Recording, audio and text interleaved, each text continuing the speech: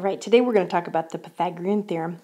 I'd guess that you probably have heard of the Pythagorean theorem, probably have used the Pythagorean theorem, so we're going to move through this pretty quickly. First of all, the Pythagorean theorem is a theorem that helps you find the side lengths in a right triangle. And this rule, a squared plus b squared equals c squared, is the Pythagorean theorem. A and b are your two legs, and C is your hypotenuse, that side, that longest side that's across from the right angle. All right, so what this is saying that is if I take this leg and I square that length plus this leg squared will equal the hypotenuse squared. All right, so let's see if we can use that to find some missing links. Now we're going to get a little bit deeper. I'm going to guess that that's probably all you've done is just use the basic Pythagorean theorem. This video does get into some other stuff, and that's really what we'll spend most of our time on. But let's just get everybody on the same page. If the legs are 7 and 10, then the theorem would say that 7 squared plus 10 squared should equal c squared, the hypotenuse squared. So that's 49 plus 100 equals c squared. 149 equals c squared. So I have the square root of 149. Now there's two ways that we can answer this. We can leave this exact. Now normally I would try to reduce that radical, but I don't think 149 does reduce.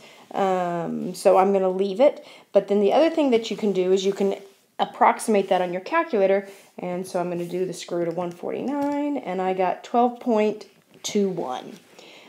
So if it asks for a decimal approximation, that little wavy line means approximately 12.21. So either one of those are potential answers. Okay, so now let's try this another way. That's just your basic look for the hypotenuse. What if you already know the hypotenuse? In this case, the hypotenuse is 13. So I already know my C value. I know one of my legs is 5. We'll call that A. And then you're going to find the other leg. So I'm going to go look for B. This is going to look like this. 5 squared plus b squared equals 13 squared. So 25 plus b squared equals 169. Subtract the 25. B squared would equal 144. Oh, looky there. That's a good one. Because when I square root both sides, I get b to equal 12 because 144 is a perfect square. So that one works out nice. Okay, so I was going to let you go ahead and try practice a couple of those on your own. Make sure you are very familiar with that Pythagorean theorem and how that works before we move on. I'll go ahead and wait for you. So pause that video and go practice a couple times.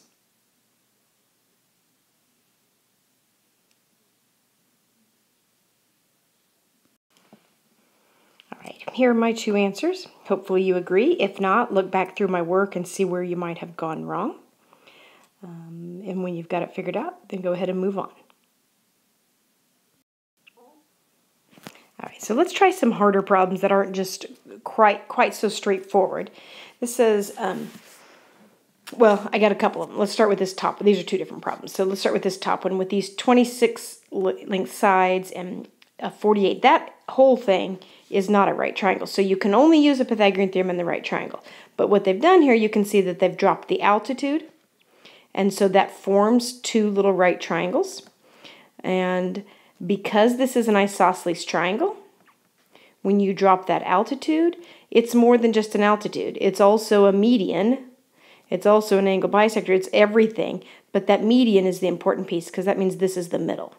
We need to know that because we are going to use just like the half of this. We're going to use this triangle right here. And this right here is going to be half of the 48.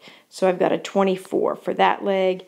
Looks like I'm looking for the other leg. So I'll have 24 squared plus x squared equals your hypotenuse squared. Okay, I don't know these off the top of my head. So I'm going to punch that in. All right, so I've got 576 plus x squared equals 676. Subtract the 576, and you have x squared equals 100. And so this one works out nice for us. X is going to equal 10. That's the height of that triangle. All right, so that wasn't super tricky, but you might have to like break down that triangle or do something, pick out a right. Remember, it's got to be a right triangle, so you got to find the right triangle in the picture. So let's look at this next one. It says the Hubble Space Telescope orbits 600 meters above the Earth's surface. So right here you can see here's the Earth's surface, and the Hubble telescope is out here, 600 kilometers. Now, the Earth's radius, which they show over here, is 6370. Okay, obviously this is not drawn to scale. It says use the Pythagorean theorem to find the distance x from the telescope to the Earth's horizon. So it's like looking looking through at the horizon right here on the edge of the Earth. Round your answer to the nearest 10 kilometers. Okay, so I'm looking for this leg. So I know it's going to be like that leg squared plus this leg squared, which I know. Okay, I can do that. Let's write that. So that's going to be x squared plus 6370 squared equals, now think about this for a minute. It's supposed to equal the hypotenuse squared. Can you figure out how long the hypotenuse is in this picture? All right, here's the trick, is they told me this was 600. And they didn't really tell me this. They don't tell me the whole thing, but this is just a radius of the circle. And the radius of the circle is 6370. So whether I write it over there or I write it right here, that piece is 6370, this piece is 600, so it has a grand total of 6970. And I'm just adding those two values together to get the length of that. And then you would have to square that.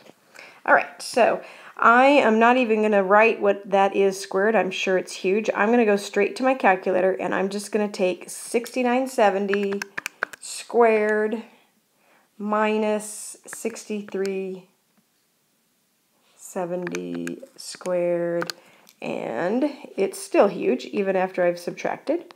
I get 8, well actually it's 8,004,000. Okay, but that's just x squared, so now I need to square root that.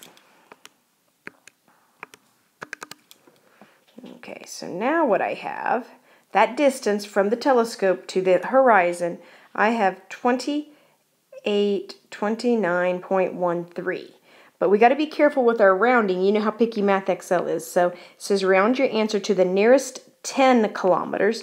Well, here's the tens place right here at that 2, but the 9 would round it up. So I would say 2830 kilometers after I got it rounded.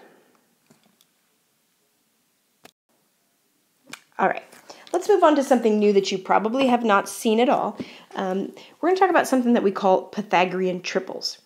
Pythagorean triples have happened a few times here as we work through these examples. It's when all three sides of the right triangle are whole numbers.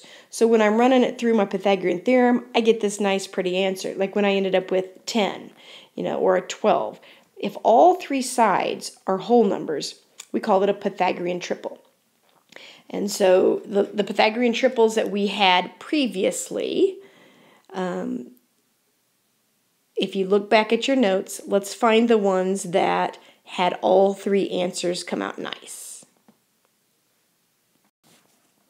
If you go back to that first slide of notes that we took, when we solved that problem and got a 12, look back at that one. Okay, that one came out nice. We got a 12, and the previous numbers that we were given were a 5 and a 13. So we would list that as it's a 5, 12, 13 triangle, and that's a Pythagorean triple. On the next page, we had another one come out nice, and we solved it and got 4. That's a 3, 4, 5 triangle. And that's a really, really common Pythagorean triple. And then this last one that we just got on this previous slide, when we got 10 for an answer, this is not, these are getting to be too big of numbers that you don't, these aren't that common that I would remember them. But we usually list a Pythagorean triple with the 2 legs and then the hypotenuse. The 2 shorter sides, and then that hypotenuse is always the longest.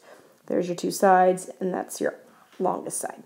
Okay, so is check and see if these are Pythagorean triples.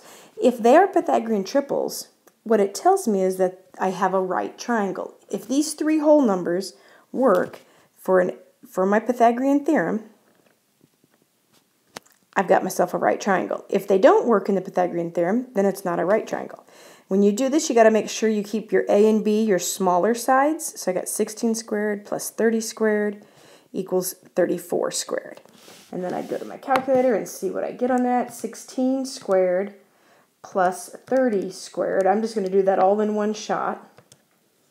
Oh, sorry, calculator wasn't on. 16 squared plus 30 squared equals, I get 1156. Okay, 1,156. Is that the same? And it's like a question mark. Really, I should have a question mark on these. Is that the same as 34 squared?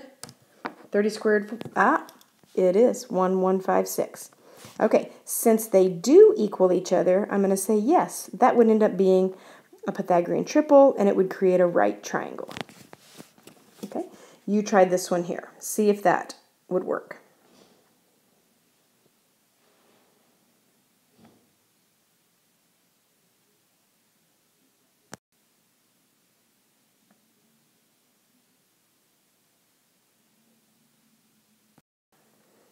Okay, this is what you should have set up. They give them to me in the right order, so I don't have to do any rearranging. 28 is the longest leg. So you have 15 squared plus 20 squared. You'd have 625. And then I'm going to take 28 squared and see if I get the same thing. Ooh, I got 784. That is not the same thing. So no, that's not a Pythagorean triple, and that would not create a right triangle for those side lengths of a triangle. All right, we've got one last thing that we're going to do here, and we've used the Pythagorean theorem to determine if we have a right triangle or not, but we're going to go a step further. Like, if it's not a right triangle, then what is it? Well, it would either have to be acute or it would have to be obtuse. So that's what we're going to do. We're going to decide, all right, if it's not right, what is it? And so what we think of is right here, if you have a right triangle like this, we're going to look at the length of this hypotenuse here. Okay, if that's a right triangle, there's your hypotenuse. Now, if that 90-degree angle right here opened up and became obtuse, then it would look a little bit more like this. Now, what do you think is going to happen to that hypotenuse if you open that up to be bigger than a right angle? What do you think the length of that does? Okay, well, I'm thinking it's going to have to get longer because it's going to have to stretch a lot further to reach that end. Whereas over here, if that right angle suddenly was a little bit more acute, let's say. Well, if it's acute, then that hypotenuse isn't going to have to stretch near as far, and it's not even a hypotenuse at that point. It's just going to end up being shorter. All right, well, we're going to use this formula, this a squared plus b squared equals c squared. We're going to use that, and we're going to compare the c squared piece, that's the hypotenuse piece, compare that to the a squared plus b squared. If that c squared, let's go back to what we had just said. If that c squared is bigger, making the hypotenuse longer, then that's going to be an obtuse triangle.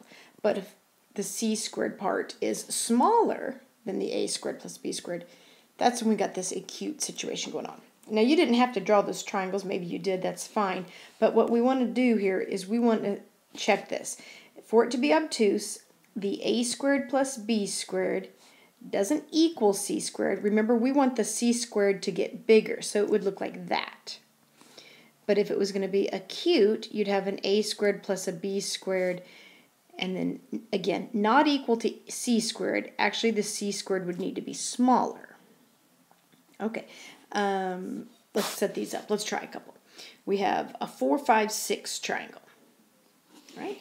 They've got it in order for us, so it's a 4 squared plus a 5 squared, and then I'm going to put like a box, like what you had in elementary school, like you put in an equal sign or a less than or a greater than. Let's see, 6 squared. All right, so that's 16 plus 25, and that would be 30, what is that, 41. Over here you'd have 36, so I think that 36 is smaller.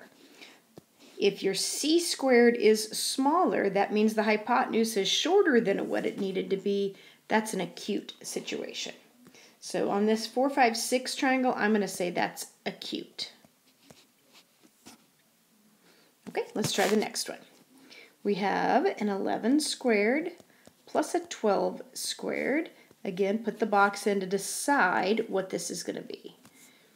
Okay, that's a 121, that's a 144, and that's a 400. And that would end up adding up to 265. Compared to a 400, well, that's 400 is definitely bigger than 265.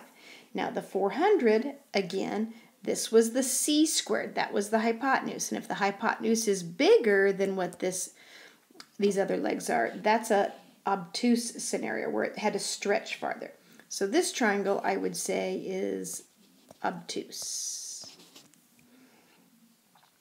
Okay, that's all we've got then. You're going to be using Pythagorean theorem inside and out today. Good luck.